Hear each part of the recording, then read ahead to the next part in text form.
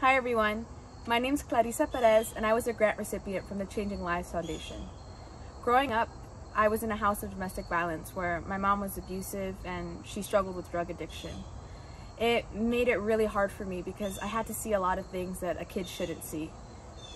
As I got older, I also struggled with my brother dying due to gang violence, a really strained relationship with my father, and my mom eventually passing away due to her drug addiction. As I tried to do well in school, it was really hard with all the mental health challenges I was having from all the trauma that I had endured. And I was in a place where I needed help.